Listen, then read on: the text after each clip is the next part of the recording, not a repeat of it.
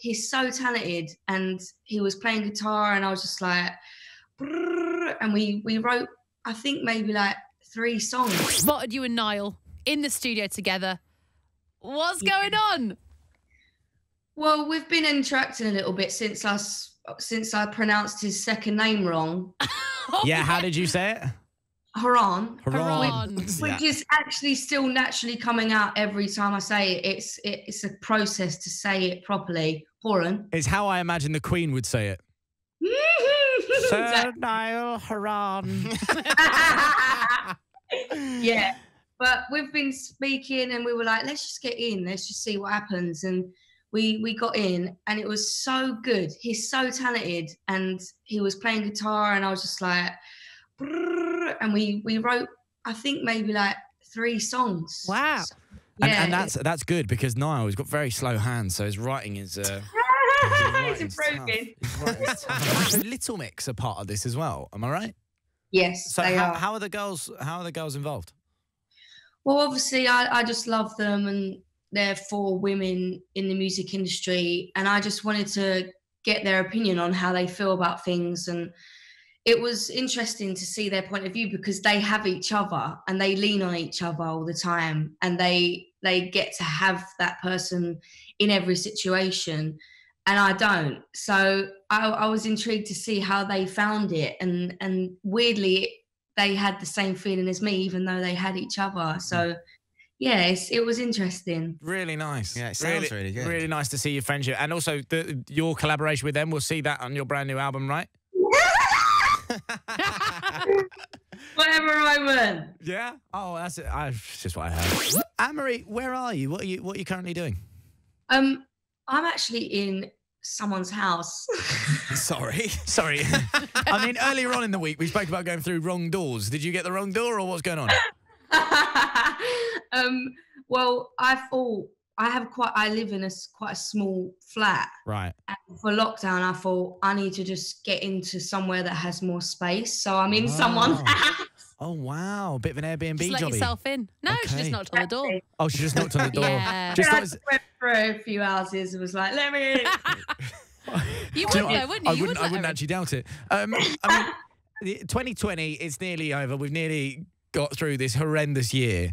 But what does 2021 look like for Anne-Marie? Oh, a lot of WKD, I think, and going out. And you know what's weird? Every time I had the opportunity in 2019 to go out with my friends, be sociable, I turned it down because I was just like so focused on work and just so tired all the time. And I feel like 2021, I'm not ever going to say no to anyone. Can I just say, you wouldn't be the only person saying that. Like, I think everyone's gone, oh, I wish I went out, like, because we all miss it. We took it for granted. Yeah. I took it for granted. And I didn't really like the sweaty situation with strangers around me. But now I feel like I'm going to just thrive in that situation now. Sounds weird. Don't put that in. I'm definitely putting it in. Yeah. 100%. You're a new judge on The Voice next year. So obviously you're doing that next year as well. You're going to join Sir Tom Jones, will.i.am and Ollie Murs. Now, Anne-Marie, we know that you're really nice. Almost too nice, if anything. How are you going to let someone know that they can't actually sing? Well, the good thing is, if you don't think they can, you don't have to turn around. Yes, true. Oh, yeah. You're quite passive-aggressive. Yeah. You go behind the back. But if another person turns around for them and I don't, you still have to give them like a comment. And, yeah. I guess I'll just be like, your outfit's sick. Yeah. Yes. Okay. I think you're going to be brutal.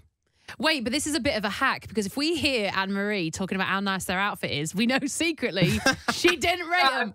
Yeah, but also at the same time, I will pull up the one article, the only article that Anne-Marie and I have shared the headline on, which is Roman Kemp and Anne-Marie share worst dressed. Yeah. Really? At the Jingle Bell Ball, yeah. You both got it. worst dressed. Honestly, Both some got it. horrendous clobber I've ever seen in my life. It was ropey. Sorry, Anne-Marie. goms. It was ropey. Oh, dear. Yeah. But Anne-Marie, we love seeing you on Twitter and Instagram and your social media. It is so funny because it is literally just like, I mean, it is just an extension of your voice. You are constantly on there just, chatting around. And we saw something that you said that we want to bring up. The other day you tweeted, I only just found out that a mince pie hasn't got any mincemeat in it. Yeah. How is that true?